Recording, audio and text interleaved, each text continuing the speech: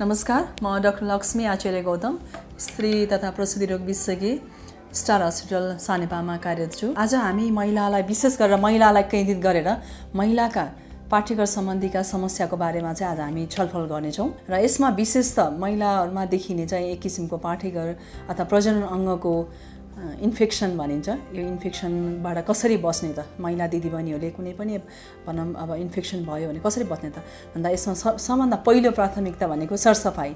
त्यसपछि अब महिनावारी हुँदाखेरि जुन एउटा प्याडहरू युज गर्ने जुन हामीले एउटा तरिकाहरू सिकाउँछौँ, जस्तो एउटा प्याड 6 घण्टाभन्दा बढी नराख्ने, वर्षक प्रयोग गरेको कपडाहरू घाममा सुकाउने, सफासँग साबुन पानीले धुने, यो कुराहरूबाट पनि धेरै पाठ्यघरको मुखको सङ्क्रमणबाट बच्न सकिन्छ। दोस्रोमा चाहिँ हामी आज अब संसारभरि नै, नेपालमा मात्रै नभएर संसारभरि नै महामारीको रूपमा फैलिएको पाठ्यघरको मुखको क्यान्सर, जुन चाहिँ सुरुमा हामीले उपचार गर्दा समस्या हुँदैन र पछि जटिलता हुँदै गयो भने मान्छेको जाने जुन सम्भावना छ। यो खालको पाठ्यघरको मुखको क्यान्सरको टेस्ट जुन भनिन्छ सर्भाइकल क्यान्सर टेस्ट, यो चाहिँ प्रत्येकचोटि आउँदा गर्ने होइन महिलाहरूले, यो चाहिँ सकिन्छ 6 महिना होइन भने वर्ष अथवा 2 वर्षको एकचोटि गर्दा पनि हुन्छ। यो विशेष गरेर कुन ग्रुपलाई गर्ने त भन्दा कुनै पनि महिला दिदीबहिनी, उहाँहरू चाहिँ के हुन्छ, प्रजनन उमेर पुगेका अथवा वैवाहिकमा बसेका अथवा यौन जीवन सुरु गरिसकेका दिदीबहिनीहरूले चाहिँ यौन जीवन सुरु गरिसकेको 2 वर्षभित्रमा चाहिँ पहिलो स्क्रिनिङ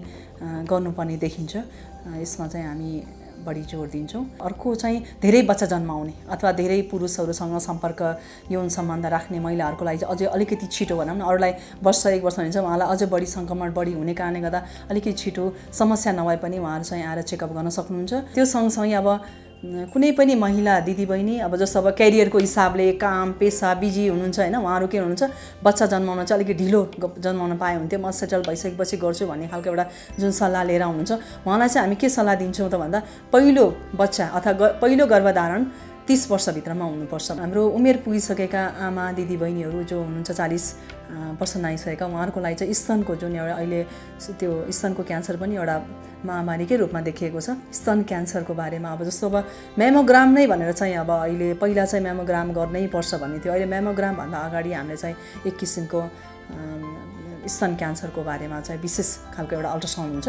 अब अल्ट्रासाउन्डमा चाहिँ अल्ट्रासाउन्ड गरेर त्यसमा केही देखियो भने मात्रै अनि बल्ल मेमोग्रामको लागि चाहिँ एडभाइस गर्दा पनि हुन्छ। यो सरस्वती महिलामा देखिने समस्याहरू हुन् र मैले यसमा चाहिँ के छ भन्दा एउटा इन्फेक्सन, एउटा पाठ्यघरको मुखको क्यान्सर र पाठ्यघरको मुखको क्यान्सर पनि इन्फेक्सनसँगै जोडिने हो, किन भन्दा जसको बढी इन्फेक्सन रिपिटेडली हुन्छ त्यहाँ सेल चेन्ज हुने हो र सेल चेन्ज भएपछि नै अनि पाठ्यघरको सङ्क्रमण हुँदा पछि गएर त्यसले चाहिँ एउटा पाठ्यघरको मुखको क्यान्सरको रूपमा परिणत हुने हो। त्यही भएर के छ, सुरुदेखि नै हामीले महिला दिदीबहिनीहरूले आफ्नो स्वास्थ्यमा चाहिँ सरसफाइमा ख्याल गर्नुभयो, त्यसै गरेर चेकअपमा रेगुलर चेकअपमा जानुभयो भने मलाई लाग्छ साँच्चै नै उहाँहरू चाहिँ केही नै हदसम्म चाहिँ पाठ्यघरको रोगबाट बच्न सक्नुहुन्छ।